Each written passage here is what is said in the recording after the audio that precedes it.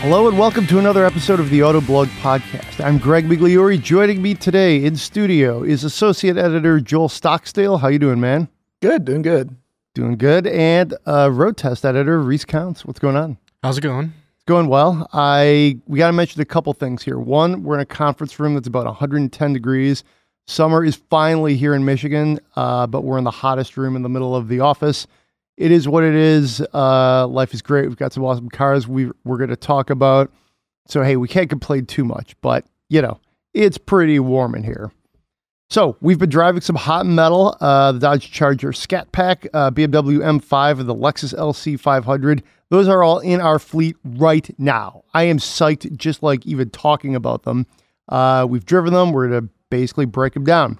Then some news, lots of news going on, kind of rapid fire segment. Talk about the GMC Jimmy maybe coming back, Ford Puma, Ford Bronco using the Ranger Inline 4, reportedly.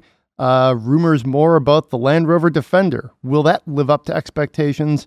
And the Gladiator, that's the Jeep pickup truck, is going for a ton of money. We're going to talk about that. Lastly, we will spend your money, and it will be, we're going to spend some green for a green car. So let's jump right in. This is a car I just got out of this morning. I had a blast in this thing. This is the Dodge Charger RT Scat Pack with the Dynamics package. I don't really know what that is, but I did 2 burnouts like before I had gotten a mile from the office. One was somewhat intentional. One was totally accidental. I literally pulled out of our office here onto Woodward, hit the gas, kind of like let out a breath. You know, it is the end of a work day. You're relaxing, hit the gas, accelerate, go home. Most cars, it's fine. You just hit, 45 miles an hour or so. With these, Charger lets out this like growl. There's a ton of bass. Back end starts to fishtail. It's like, all right, yeah, I of course I knew I'm driving the big naturally aspirated V8, but it's awesome. It's on really. In a week that I've driven the M5 with the competition pack and the Kia Stinger, which is another pretty awesome V8 sports sedan, I think the Dodge Charger might be the most fun, full stop. So, kind of a hot take, but hey. So I actually spun the tires coming out of the office when I took it to lunch yesterday. So you are not alone on that. Yeah, I tripped the tires a couple times by accident. There's just kind of like... But then it stops being an accident, right? You're just like, yeah, let's light them up. Tip into the throttle's a little sensitive, but I got used to it after a few miles. But yeah, you are not alone.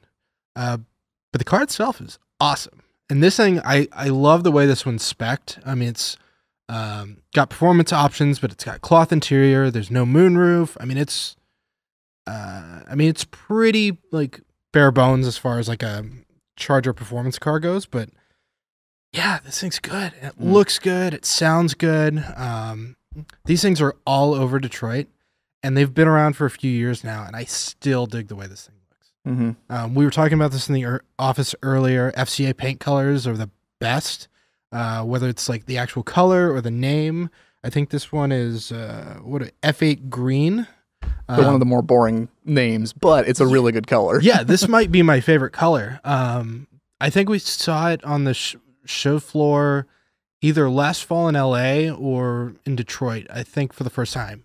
At least I saw it. I think there was a Challenger with like a matte black hood, and it looked rad.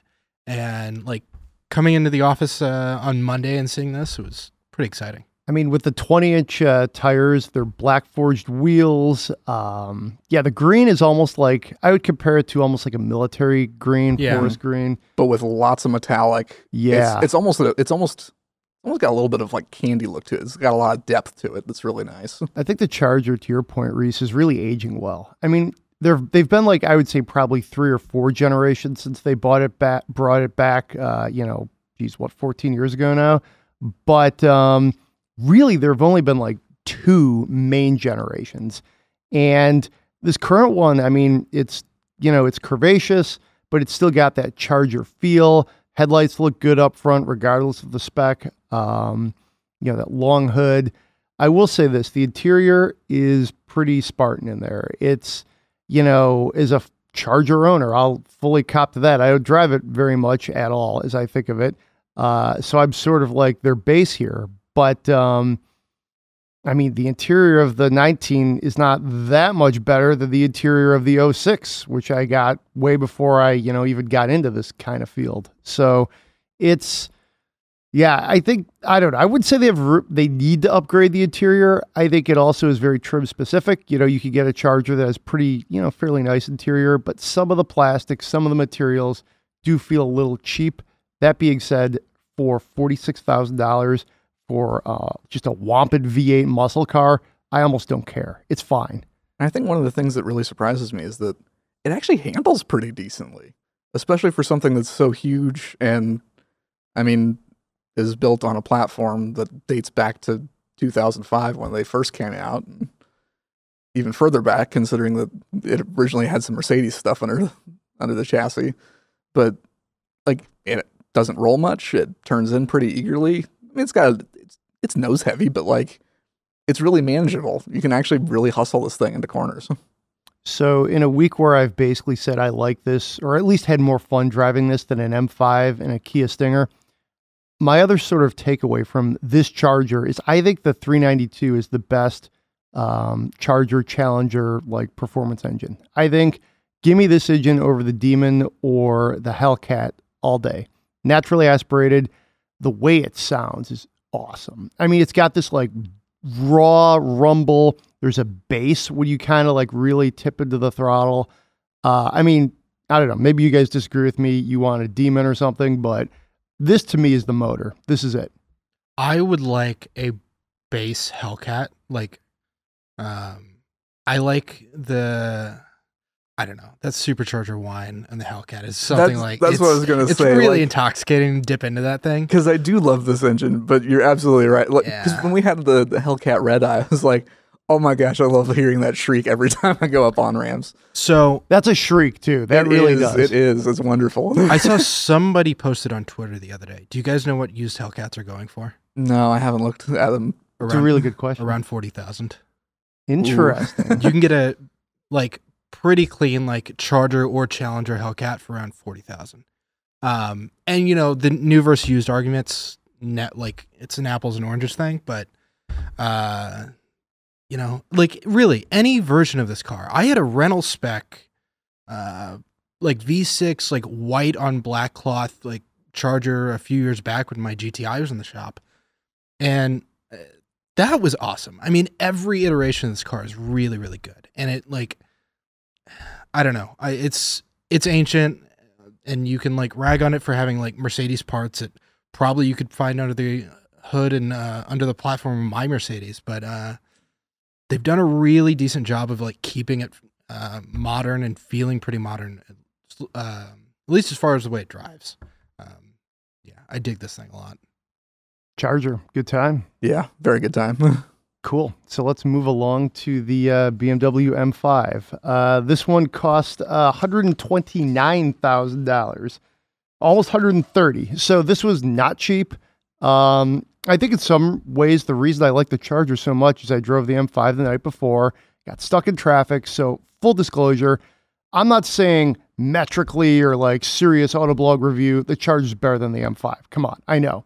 But I had more fun on Tuesday night in the Charger than I did on Monday night in the M5. And I mean, I don't know, for $130,000, this car, I wouldn't say it's not worth it, but I mean, you slap an M5 badge on a car, you got a lot to live up to. This is a brilliant machine, certainly. Love to get on a track, definitely on an open expressway. Yeah. So I'm glad that you said something about that, because about a year, several months ago, maybe a year ago, when we had an M5 in, had a friend up with me, and I had it signed out for the weekend. And this was also when we still had our long-term Mustangs, and actually nobody had signed out the Mustangs, so I actually came back and dropped off the M5 and took the Mustang out because I was having more fun with the Mustang. It made better noises and felt more usable around town. So in the right mode, on the right road, the M5 is really good. But so you fire up the Charger and it's just ready to go. With the M5, you have to turn it in Sport Plus. You have to open up the exhaust. You have to fiddle with the settings. And I get that this is supposed to be an all-around performance car That's what's been so appealing about the M5 for years. But I don't know. Like it's the fact that you have to fiddle with a few settings and it's not just like turn it on and go like the Charger is a little disappointing. I mean, it's really, really, really fast, really fast. And it's got a nice interior. It's quiet. It's comfortable. But yeah, there's something just like missing about it. Like compare it to the AMG Mercedes, which are always kind of hairy and like a little like burly, and like same thing about the Charger. It's just always kind of ready to go, and the M5 is a little sedate, and it's fun some of the time, but it's not fun all of the time. 617 horsepower from a 4.4 liter twin turbo V8. I like the motor. Like I said, I have much room to roam with this thing. Reese, you mentioned this is great on the right roads. I think that road might be like, Monticello Raceway or something. I mean, I don't know. To me, this is not a daily driver. I think you want to spend your money and load up, maybe a 5 Series. Don't go with the M5. I realize an M5 buyer is it's a niche market. It's, definitely for the well-heeled enthusiast, but you could get a lot of car, for like a much lower spec 5 Series and still have, I think, a good amount of fun with it. So I'm on BMW's website right now. A base 5 Series starts at around 55,000, and you can get a M2 for 60,000. So you could buy both of these cars, and I think that would probably be better than just driving the M5. That's a really smart move. Yeah. I like that play. And you can get a manual in the M2, and it's just a little more fun all the time. I mean, the M2 is really, really good. It's not like BMW's, and it's not like the M5's bad. I mean, it's really, really fast, but I kind of agree with you. I don't know. It would not be my choice at that price point, especially at this price point, even with the competition package. Like back when I drove it, I'm sure I would have had a lot more fun if I had like an open racetrack where I could really take advantage of all the power and all the traction. But around town, I was just a little bit bored almost. Yeah, it's a lot of car for the street. And I mean, that's the case with like all of these cars at this point. But I don't know. I like a car that's just fun all the time. And like older M5s used to be like that. And I don't know what it is. I don't know if it's the all-wheel drive system. I don't know if it's the steering. It's just, it doesn't feel exciting all the time. And I'm becoming more like interested in cars that are just like ready to go from the box and not having to fiddle with a bunch of drive modes. There's 6 different settings for the transmission in this thing. 6. I think that's overkill. Like, and that's fine, I guess, but the M1 and the M2 buttons on the steering wheel are cool, and you could like preset it and just kind of double tap or single tap, depending on which one you want to do. So it's relatively easy once you dial it in, but I don't know. I suppose that's the other argument that like if you own the car, you'll figure out what settings you like, you'll preset them to the M buttons, and then you'll never have to worry about it again. So I do like the customization. That's one thing that I actually think is a strength of the M5 and some of the M cars. I like being able to say I want to put this thing in like comfort on the chassis and then sport for the steering. I mean, I'm weird like that, but I think that's kind of cool. This thing looks pretty good too. I was definitely staring at it in my driveway. It looks like an M5. I think they've gotten a little busier with their design. It's a little fiercer, a little sharper than, BMWs in general used to be. But I'm looking at this comparison, one of our competitors did. It's Car and Driver. And they had CTS-V, Mercedes-AMG E63S, Porsche Panamera Turbo, and of course the M5. Yeah, I mean, of those, I think I'd take most of those other cars, except for probably the Porsche, just because I'm not a big Panamera guy, ahead of the M5. Maybe the Cadillac, not so much. I'd probably actually take the M5 over the Cadillac. But that's pretty tight too. I mean, I like the Cadillac a lot. Cadillac over the BMW. It just, I mean, the last time we had a CTS-V in the fleet, I was psyched to drive it. It was awesome. If you guys might remember that, I think it was last fall. It was like matte black, gray wheels or something. That car was sweet. That had like a real presence to it.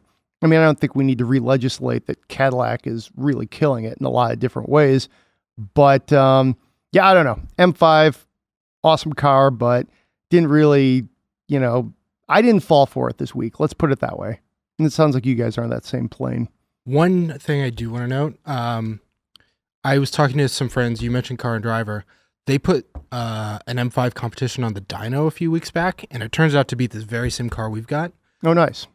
This car is rated by BMW at 617 horsepower at the crank. They dynoed it and got 617 at the wheels. Well, that's so this thing's probably putting close to 700 horsepower on the ground. That's insane. So close to a Hellcat, which you could have for used. Literally half. Well, you can get a new one for literally half the cost of this.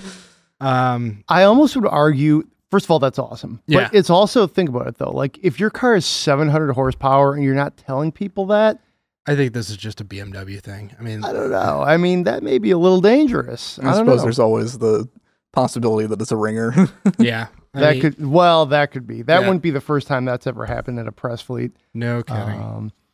All right. So let's move along here to the Lexus LC500 Coupe. This car is drop dead gorgeous. It's red. It's got the Wampin V8. It's a great week for naturally aspirated V8s in the Autoblog fleet. It's like the summer is here officially as of last week. The weather's warm and we're getting just some awesome sports cars. And this one is a lot of fun. I know you guys had some time in it earlier this week. I'm psyched. It is 3:56 on Wednesday afternoon. If you're ever curious when we're recording this, in an hour and 4 minutes, I plan to be driving this car. But what did you guys think? This is probably the two or three prettiest cars on the road right now. I mean, this thing is a stunner, which is, I was blown away when they revealed it a few years back because it doesn't look that much different than some of the other Lexuses, especially the RC. It's got basically the same design treatment like up front and from the profile, but whatever Lexus has done to it, smoothed it out, like stretched the proportions to this. I mean, it's got a really long hood and really short deck. Looks awesome. I mean, it looks really, really good. The inside too, it's very Japanese while still being like functional. Like, I like some of the interiors on some of the other cars, but like they're very German, very clean, and I don't know. There's some like weird organic flair to the LC that I just love. Yeah, and the engine, 5 liter is amazing. It's got less power than some of the competition, but I really don't care. 471 horsepower is a lot in this thing. It's one of the few naturally aspirated V8s like still around. Everybody's going to small displacement turbos, except for like GM and FCA, who are still running naturally aspirated V8s. And Lexus too at points too. Yeah, and it's, I don't know. This thing is killer. I love a good GT, and this is just like a really, really comfortable, fast, quiet car. I'd love to put like 1,000 miles on this. I had it all weekend. I drove it a ton. Every time I get behind the wheel of these things, I walk away impressed. Yeah, I totally agree. This is easily one of my favorite cars on sale today. Definitely in my top 10. Might even be in my top 5. And like we said, the design is amazing. I think part of it is that it's so taut. Everything feels, everything looks, I mean, kind of shrink wrapped around like the chassis, kind of like, in some ways it kind of reminds me of the 3rd generation RX-7, just this very like tight, smooth, clean shape, but a little bit more geometric, a little bit more wedgy. It's got great design details. The taillights, I love them so much because it's got this sort of like infinity sort of look to it where like when it turns on, it's got reflective surfaces inside and out. So it just looks like the taillights, like if you look down the middle, it looks like it goes on forever, like into the distance. It's really neat. The interior is fantastic. Everything is nice materials. It's leather, it's suede, it's metal. It's so nice. It's got all these cool swoops and lines, and it feels really special. I was really disappointed that they sent us one with a black interior, though, because that shows it off the least impressively. It looks better in like tan, or my favorite, this like indigo and white and tan like interior.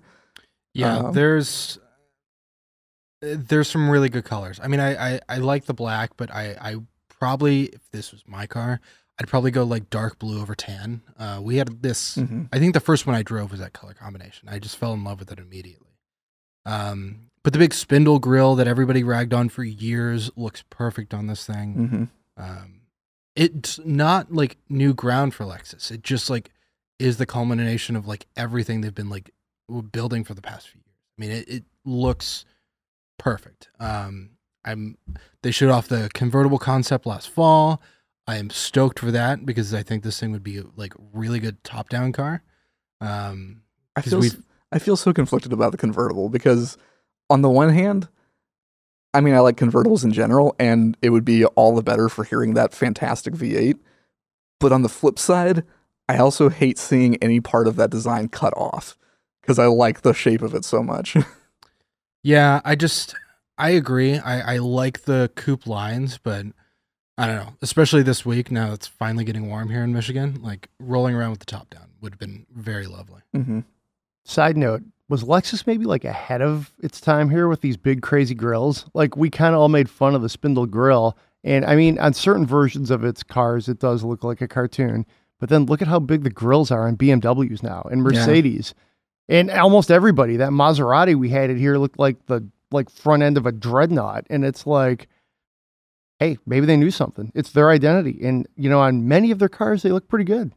Yeah, I think it's taken a few years for everybody to warm up to it. And I still don't love it on some of the other designs, but I think it really works with the proportions of this. And yeah, to your point with the BMWs, I mean, look at the new 7 Series. I mean, that thing's giant, and it's like comically so, because it just looks like a bigger version of like the traditional like twin kidney grill, where this is, I mean, it doesn't look like any past Lexus except for something from the past like 5 years.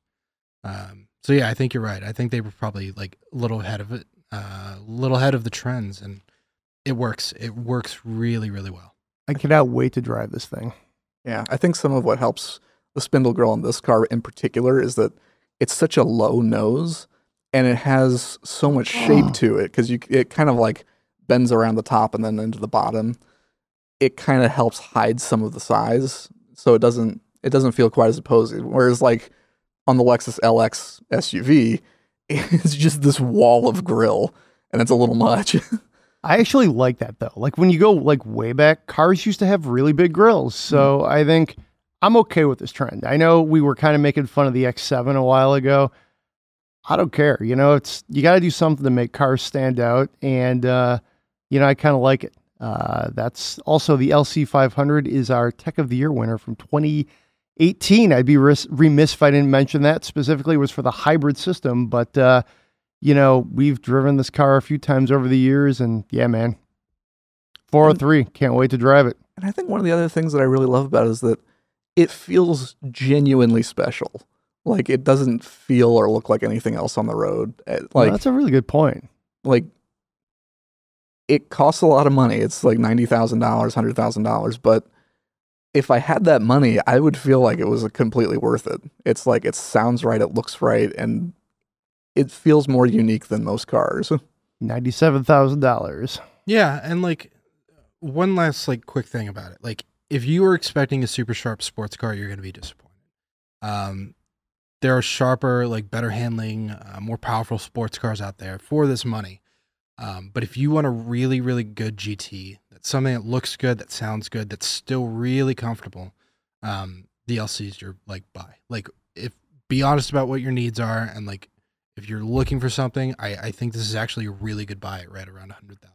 I agree. It's definitely worth the money. I think in some ways it looks and feels, I think, more special than some 911s. Yeah. Mm-hmm. You know, the M8 or the 8 Series we had in here, I would take this over the 8 Series all day. Yeah.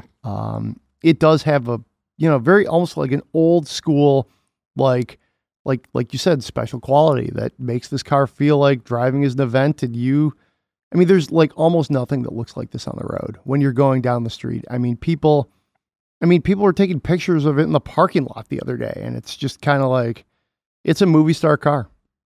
actually, I got passed by a Bentley Continental GT the other day when I was driving. I was like, yeah, I would definitely take this over the Continental.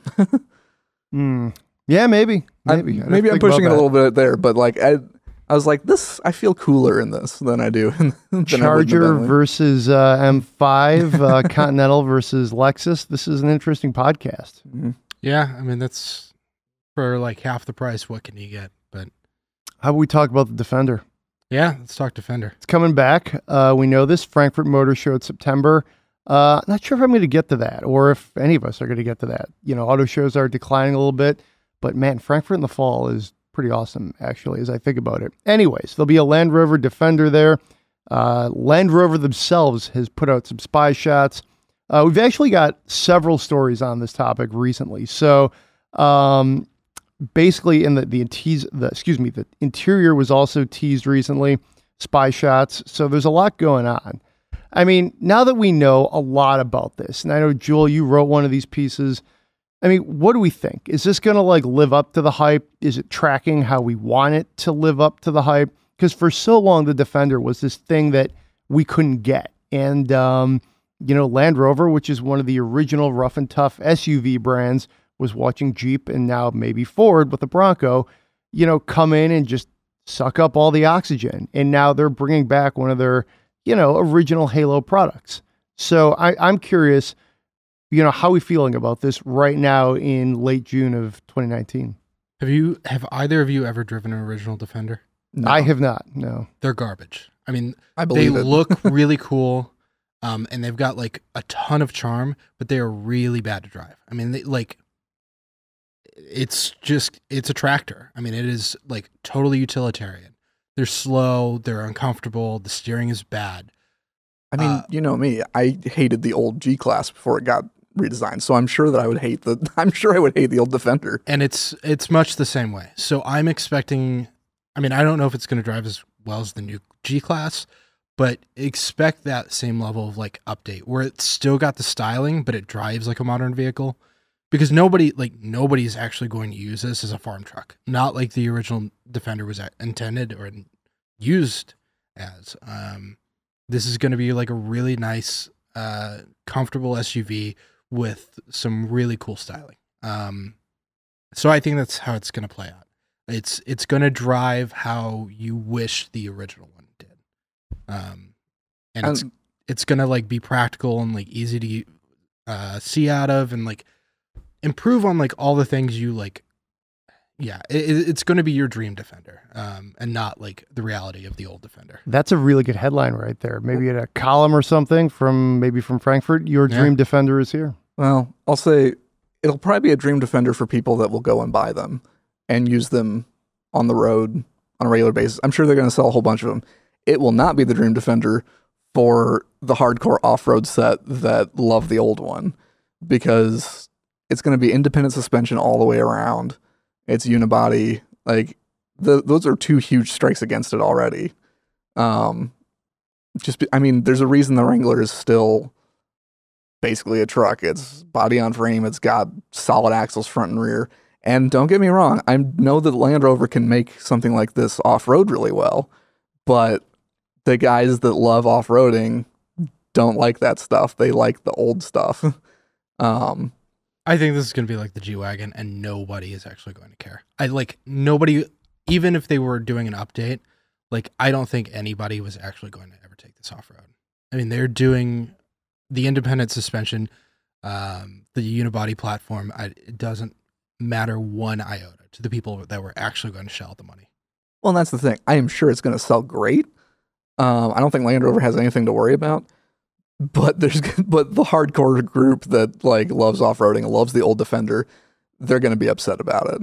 They're not going to buy them probably. They probably wouldn't have bought them even if they were what they were hoping for. But that's the thing. I don't think Jaguar actually JLR, Jaguar Land Rover actually cares what the old people think. Because they're not going to buy new ones. They haven't sold a Defender here in roughly 20 years. So, I mean, the people who are like that market are like literally not going to be like around to be this market, if you will. They've got their classic and that's it. And they've probably moved on to other types of vehicles. So I don't know. I mean, I'm a little torn on this one. I'm looking at the pictures and it kind of just looks like a smaller, somewhat conventional Land Rover SUV.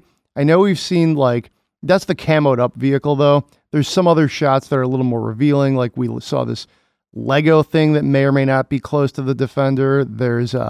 We had a shot of like a Defender in like an infotainment panel. I'm a little underwhelmed. I don't know. I'm kind of thinking they didn't go retro enough here. But again, we haven't really seen it, so I'm going to somewhat reserve judgment. I think you guys are right on. It's going to drive like kind of sketchy, if you will, for lack of a better way to put it. It'll be like better than the old one, but still probably, much rougher than a lot of people will like, and the people who won't like it just won't buy it. I keep going back to like how much I like the Wrangler and the 4Runner. Fairly different vehicles, but same kind of ethos, if you will. And I mean, for the price, and we'll talk about this in a little bit more about the Gladiator coming up in a bit, but the Wrangler's a pretty good deal when you see like what Mercedes charges for the G-Wagon and what Land Rover will undoubtedly charge for the new Defender. So I don't know. I mean, I'm kind of a Land Rover fan. I like the Discovery. I like the Velar. I like all the different Range Rovers. I mean, I really like what they're doing. I think, their infotainments kind of suck. Some of their interiors are uneven, but driving them is fun. It's a little bit of a mini event. So, I mean, right now I'm kind of like, wait and see. I wouldn't even say I'm in the cautiously optimistic camp. I'd say I'm more like, okay, let's hope they can pull this off. Whereas I sort of feel like Ford's going to get the Bronco right. Jeep, we thought would get the Gladiator right, and they did. With this, I'm more like somewhere in that gray area, 50-50. Like, will it be fine? Will it be good? Sure. But I'm not sure I'm going to love it. It kind of seems like that's where you guys might be too. I don't know. I'm sure I'm going to love this thing. You're going to love this thing? Okay. 100%. Like, I don't care, like, if it drives poorly. I'm stoked based on, like, the spy shots that we've seen so far. If they can get this thing in, like, under, like, 100,000, it's going to be like a cheap G-Wagon. I mean, that's... Yeah. Yeah. I mean, it's probably not going to have a V8, but that's okay. I just want something that looks really cool, and I think this thing's going to look really cool, and that's like 90% of it for me.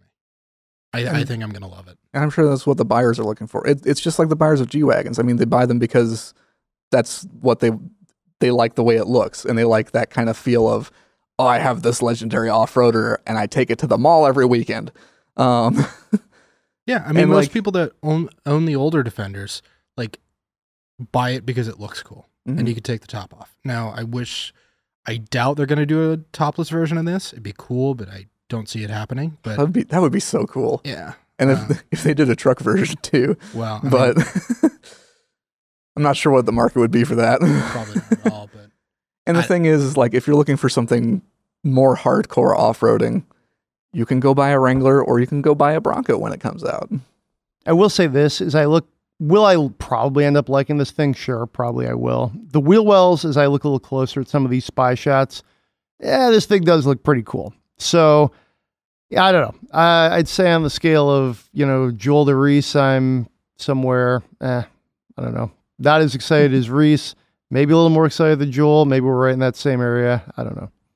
So we mentioned the Bronco. Let's talk a little bit more about the Bronco. We hear it's going to use the Ranger Inline 4. Rumor going around just this week. That's the 2.3 liter turbocharged 4-cylinder. So that's, as I think about it, that makes entirely sense. I mean, why wouldn't they use that engine for this? It's going to be based on the Ranger, so yeah, I mean, use the Ranger engine, of course. So it's kind of like you put it all together, like, okay, yeah, that makes sense. We've driven the Ranger. What do we think? Is this going to be good for the Bronco? I like, this is totally expected, and I think it's going to be fine. It's in the Ranger. This engine's got like plenty of torque. It's got good fuel economy. It's got like near or top of the class for payload and towing. I mean, it's going to have the capability. It may not sound all that great. I don't love the sound of this engine, but I don't think Bronco owners are really going to care. And who knows, maybe they'll do like a Raptor version with the 2.7. That would be cool. That would be amazing. But yeah, I've got no problem with this thing having a 4-cylinder. I mean, it's going to have the performance numbers. So cool. It's going to get better fuel economy. And also on the sound side of things, nothing in this segment sounds good. The Wrangler doesn't sound good. The Colorado doesn't sound good. None of them sound good. Yeah. Like, I don't think this is really going to hurt it at all. You know, EcoBoost has been hugely successful for Ford. If owners were going to care, they would have cared 6 or 7 years ago when they started phasing out the V8s as the top level engines, and they've downsized pretty much across the board. I don't think this is going to hurt it one bit. I don't actually care so much that it's a 4-cylinder as opposed to, say, a V6 or something. I don't love this engine, to be honest. So that's, I think, what could be an issue. I mean, in the Ranger that we had, you know, just a few weeks back, it was fine. It was okay. Got the job done. You know, it was okay. In our midsize truck comparison, there were probably better powertrains like the Chrysler V6, the Chevy V6 was better. I don't know. It's a toss-up with the Tacoma. That thing's, in my opinion, was a little raggedy. But will it be fine? A turbo 4-cylinder in a Bronco? I could kind of see that. It makes sense. All that low-end torque. But I just wasn't totally in love with this engine. So to me, and I think Snyder would probably back me up here. That's our senior editor for all things green. It's like, okay, it's fine. It's to be expected. But I know he mentioned that he would like the Ranger more like if and when they refresh it. Maybe tried something else with the powertrain. And so for me, I'm kind of like, okay, that's what you're going to put in the Bronco right out of the box. Okay, sure, fine. I mean, will it be fine? Yes, it will. But to me, this engine is just, it's okay. Fine. I'd like to drive a Ranger in like a year and see if they've gotten some of the refinement issues like sorted out. The engine, I agree with you with the engine. I think the 10-speed is a little like wonky too. It does no favors. Let's put it that way. So I'm hoping they kind of like, after a model year, they like do some internal updates that kind of under the radar. And by the time the Bronco comes out, can smooth this out. Yeah, I mean, I agree. It was not my favorite engine in the truck test that we did, but it was serviceable. And like I said, the performance numbers are there. Like on paper, this thing gets really good fuel economy, good payload, good towing. And I think it's got more torque than anything in the class. So yeah. So something I wanted to ask you guys. Wrangler is obviously the competition for the Bronco. How do you feel about the like Ranger 4-cylinder versus the Wrangler 4-cylinder and the Wrangler V6? I didn't love the Turbo 4 in the Wrangler. I mean, we had that Rubicon 2-door last week that you wrote the column on. And I think, Joel, you had it over the weekend. Mm-hmm. I prefer the V6. I just like the feel of the naturally aspirated engine better. The fuel economy is obviously better in the 2-liter. And it wasn't bad. My ideal Wrangler would have a V6 and a manual transmission, and you can't get the manual with the Turbo 4. And you probably won't be able to get a manual at all in the Bronco. So, yeah.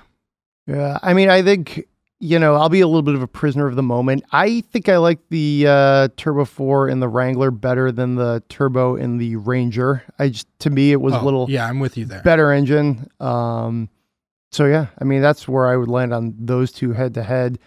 Which one would I buy in the Wrangler?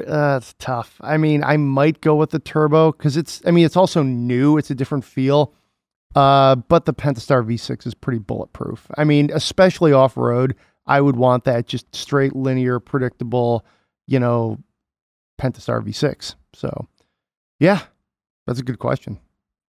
All right. Speaking of off-roaders, how about the GMC Jimmy maybe coming back? I feel like every week we're like, what crazy off-roader from the 90s is coming back? Mm-hmm. Last week we were talking about the Hummer. This week, the Jimmy may be coming back. This is a kind of a rumor mill post on our website. A lot of different theories about how this could work. It could be a Wrangler fighter, would obviously fall into that Bronco range as well.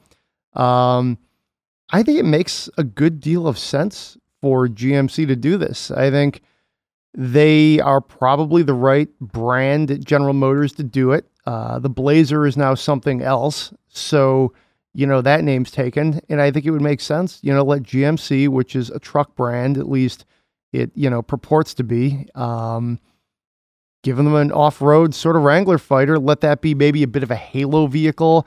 I imagine it would look pretty cool because GMC has had some pretty good concepts. It's been a while, but early mid 2000s, they were rolling out some of these things. So I think this would be a good move.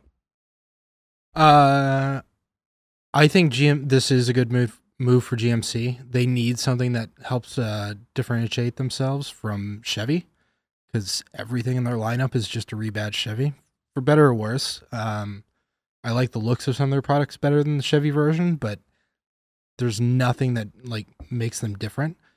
I think it'd be cool. I mean, I used to own a Blazer. I owned a Blazer 2-door. I owned a Blazer 4-door. So the new Blazer is kind of a disappointment, but if they can make the Jimmy kind of that old school truck feel, great. I'm like 100% on board for this. I think they could do it even fairly cheaply too, because the thing is, GM sells an SUV version of the Chevy Colorado and GMC Canyon in Australia. It's the Holden Trailblazer. And it literally looks like a Colorado where they shortened the back of it and made it an SUV.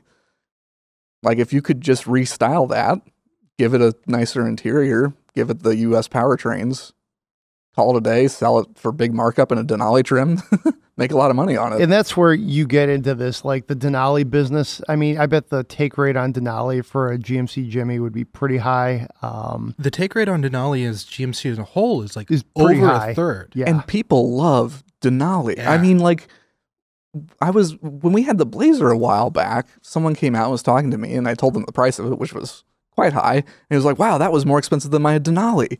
He didn't say it was a GMC. He didn't say it was what model it was. He said it was a Denali. That's what mattered to him. Denali is a very cool brand. Arguably, it's cooler than GMC. Yeah. The GMC and GM as a whole has done a really good job at marketing Denali.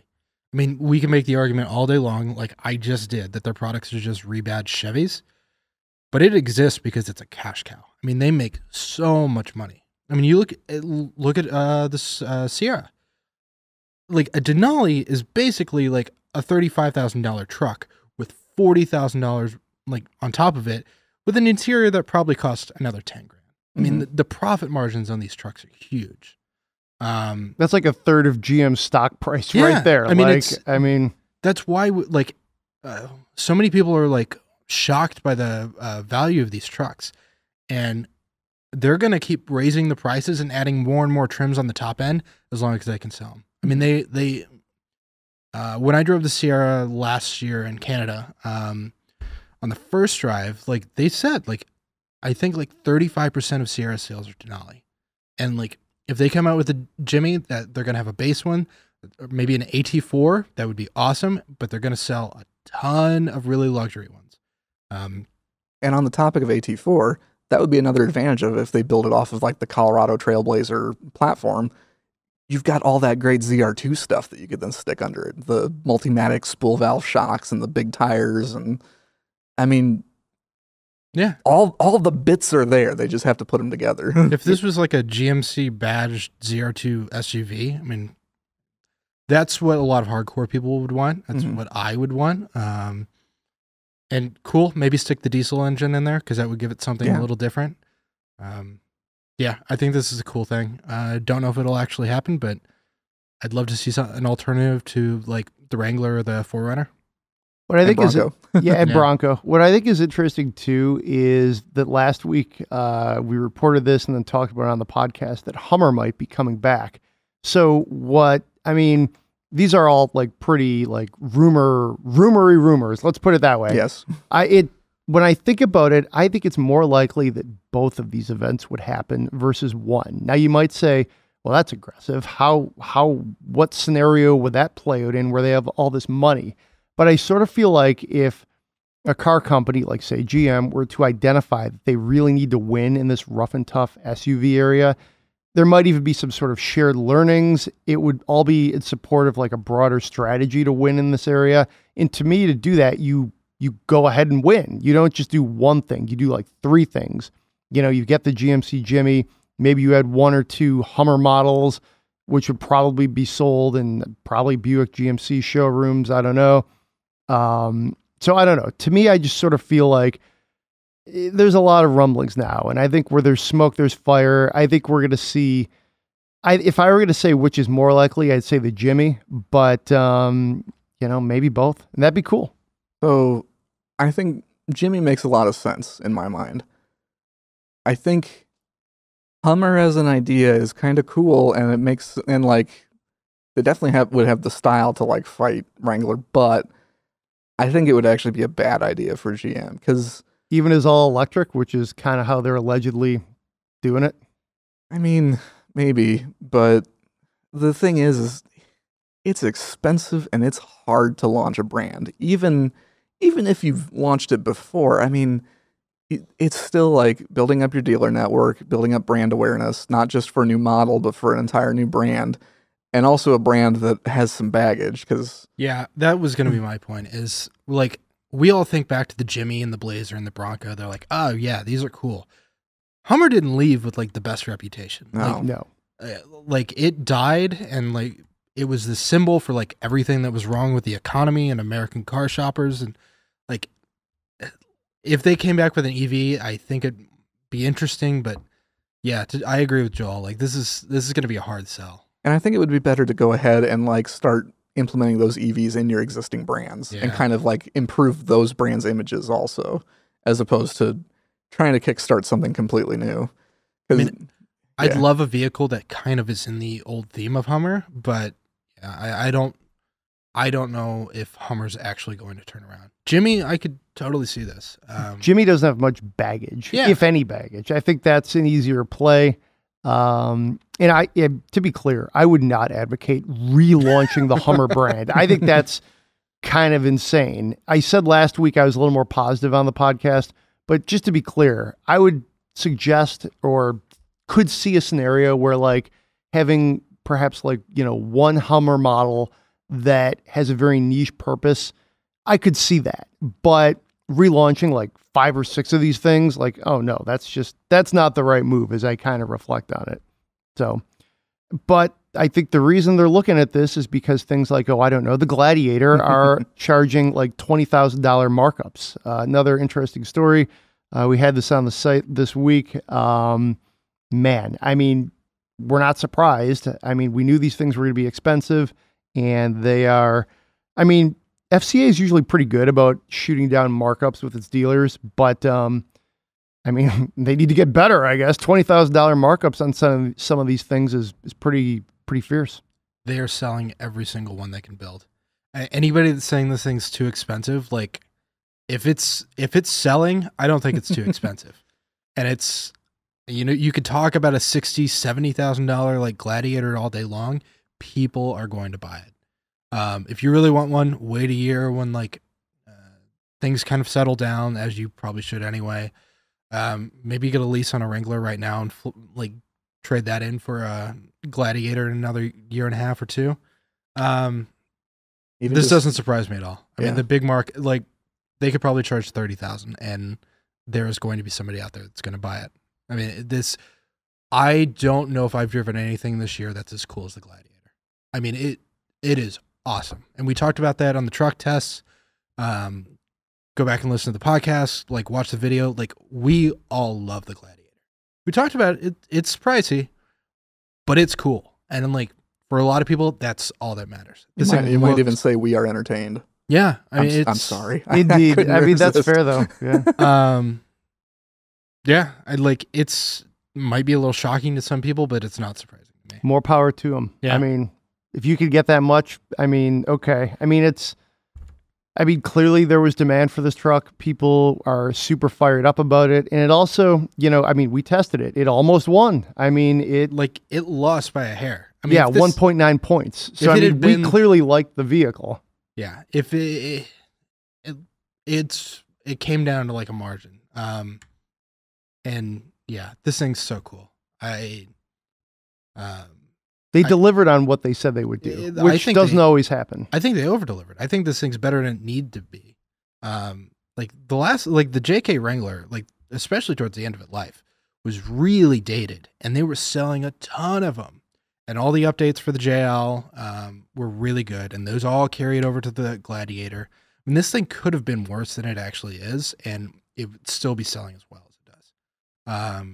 And I think that's like probably like my favorite bit about it is that it's like not miserable. Like old Jeeps were kind of like bad to drive. I mean, You bought them because they were charming and they were capable, and they looked awesome. And now they've got a really good interior and a really good infotainment system, and they're reasonably quiet. Like, this thing drives better than, like, it drives as good as probably a full-size truck from 15 years ago, which is better than it needs to.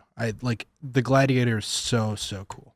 They are definitely in a good place. You know, we still are we're excited about the Bronco. We're curious about the Defender. We're wondering about the GMC Jimmy, but Jeep, the Gladiator is out there and they delivered with it. So, I mean, that's a good place for them to be. Yeah.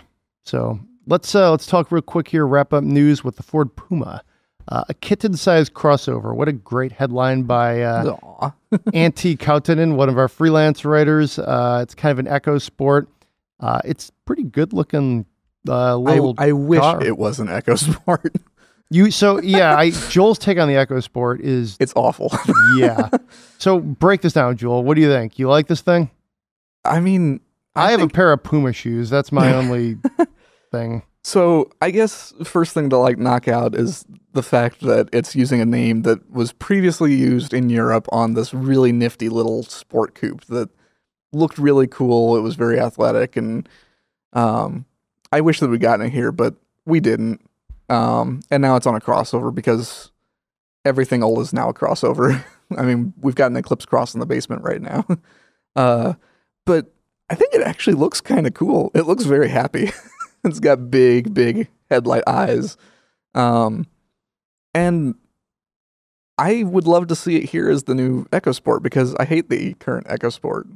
Like, I don't hate the current EcoSport, but this does, by all appearances, look better than the EcoSport. Mm-hmm. I mean, it looks like this was actually like, well, I mean, it's going to be sold in Europe. It's been designed for like first world markets. The EcoSport was designed to be like extra cheap, kind of rugged transportation in like developing markets. It's an interesting take. What do you think, Reese? Is the Puma your style? So I had to actually Google what the old Puma was. Everybody was like up in arms on Twitter. And we're automotive journalists. Like, we pretty know cars pretty well. And even stuff that they don't sell in the US. I had no clue what the Puma was. This thing looks cool. It's kind of cutesy, but so is everything else in this class. Looks like a Ford Focus that's lifted a little with some big eyes. Yeah, I am kind of in line with Joel on the EcoSport. It's not very good. In a class that's like not very good, it's not very good. This thing looks cool. I mean, like, this class of cars is all about style. I mean, you look at like the Hyundai Kona, you look at the Toyota CHR, like everything here is all about style, and some of it's a little much for me. Like, I don't care for the looks of the Kona, and I don't care for the looks of the CHR. I would drive this. I think it looks really cool. And if Ford is doing what they're doing with everything else, a Puma ST would be pretty rad. That sounds good. I would rock that. I like that. Yeah. Well, like, I don't know if I would rock it, but I would be fine with one. Think of this with like, the turbo 1.6 out of the Fiesta, like maybe 200 horsepower. Yeah. Or even like the 3-cylinder that's in the European market Fiesta. Right. Yeah, I really like the looks of it. As cute as it is. I'm sure it's probably going to be pretty good to drive because most of the current crop of Fords are pretty good to drive. Yeah, I'm actually kind of excited about this thing. I really do hope that they bring it over. I mean, there's no plans right now, but they've got to replace all these sedans with some crossovers, and exactly. This is nominally a crossover, so it makes sense to me. Yeah, man, swap out the EcoSport for the Puma. I think that'd be cool. Even though the EcoSport hasn't been on the U.S. market for that long, it's an old vehicle because it was on sale in other markets for longer. And so, I mean, and I don't think there'd be much love loss if they went ahead and replaced it. No, I mean, I literally get a Super Bowl commercial with a Puma. People would forget the EcoSport was ever a thing. It's already confusing because they have EcoBoost, which some people call EcoBoost. Like, just, literally punt on the EcoSport, bring in the Puma. So if they brought the Puma here, they probably wouldn't call it a Puma because that doesn't fit the Ford crossover SUV naming That's scheme. Unfortunate because it works. Yeah. It works so well. And I mean, I would be fine if they just slapped EcoSport badges on it and called it a day. I'd say call it a Puma. I really would. Yeah. EcoSport, Well, I don't think is a good name. I was wondering, like, could we like brainstorm an idea for an E name that they could use? Expedition. Well, Just like go like double down and call what was used to be the biggest SUV on the market. the Expedition L for little. Yeah. Or S for like small, sporty. No, excursion is what you mean, Yeah. right? There Oh, we go. I do mean excursion. Yeah. And I was thinking about that. That would be like the greatest April Fool's Day joke ever. Is like the Ford Excursion's back. It's here to fight Hummer, and then boom, it's this little Puma thing. But you know what would be funny about that is the fact that like excursion makes more sense as a name for a small vehicle, because like an excursion, yeah, it's just like I'm taking an excursion down to the park and just kind of just a little outing. And like expedition makes sense for a big one. So it was weird that like excursion was the supersize SUV when it came out. So side note, I think they should bring back the Excursion. I mean, now's the time to do it. Super duty. They need SUV more again. SUVs. Why not? They could do it. They've already got the Expedition Max. Is it that they call Is it it really now? called the Expedition Max? Yeah, You're not the serious. long wheelbase one is there. Oh, my- I mean, that thing that's- is as big as an excursion. Oh my gosh. Yeah, just box in the Super Duty and call it the Excursion. Ford Fairlane, or maybe. even Expedition Super Falcon. Duty. Falcon would work. I know it's got to start with an E, but whatever. Econoline? No. No. The Ford, All right. the Escapade. The Escapade, the Escape, That's and the not bad. Escapade. Okay. All right, mark it now, June 26th. Yeah. I called Ford Escapade. There you go. I'm still going to go with Excursion. Anyways, let's spend some money on that note. So this week's Spend My Money comes to us from Twitter user Devin, who basically is reaching out and wants to know what the best electric vehicles are that aren't priced like the Tesla. So looking for something a little more, cheaper, basically. His lease is up soon and wants a full EV, not a hybrid. Would love a Tesla, but it costs too much. What are the moderately priced EVs? Hey, man, thanks for writing, reaching out on Twitter. Let's answer the question. So my two favorites right now, straight up, Chevy Bolt EV and the Hyundai Kona EV. Similar-ish range. The Bolt is a little bit lower at like 238 miles. The Kona is a little higher at 258 miles. And I like my main differentiator there is that if you need the space, buy the Bolt because it's super crazy practical. It's super roomy, loads of headroom, like really comfortable, really practical. If you want something that's a little bit sportier, more fun to drive, a little funkier, get the Kona because it's smaller, but I think it handles better. It's little. It feels a lot sportier. Yeah, I love both of them though. I mean, I'd happily drive either of them. Breeze? Yeah, I'm kind of with Joel on this one. The Bolt, I've autocrossed the Bolt, and it's a lot of fun. And around an autocross course, it's about as quick as a GTI.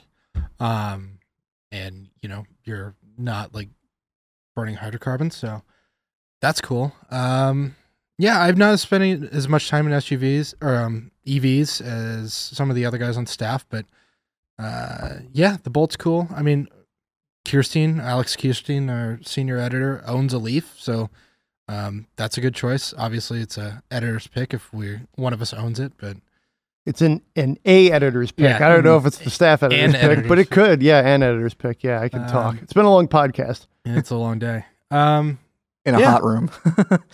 I like the Bolt. I mean, the Bolt's a lot of fun. Try them all. I wish I'd spend some more time in EVs, but Joel and John seem to think the Kona and the Nero are pretty good to drive as well as like being efficient. Yeah. And the Nero drives very much like the Kona. What I don't like as much about is I don't like the driving position in seats as much. Like you sit really high up in it. Like you can tell that there's been some finagling under the chassis to get the batteries in. I think the Bolt has the best packaging. And I think a lot of that is because it was designed to be an EV from the start, whereas the Kona and the Nero both started as gas cars. But yeah, they're great. The Nissan Leaf is good too. And I think it's actually more refined from a driving standpoint than the Chevy and the Hyundai. But it doesn't handle as well. It doesn't feel as powerful. It's got shorter range too. The long range one is like 220 miles. And then like the short range one is 150 miles.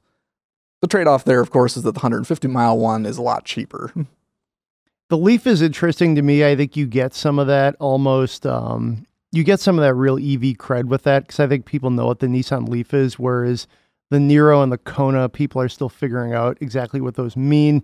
Metrically, they might be better than the Leaf, so really good options. But if I were going to pick one, I would just say pretty simply, lightning strikes 3 times. I'd go with the Bolt too. And that's all the time we have this week. Thanks for listening. Guys, this is a lot of fun. We covered a lot of topics. By my count, 5 news items and 4 cars. Plus, we spent some money. It's really hot. Be safe out there, guys. Thanks for listening. Have a safe weekend. We'll see you next week.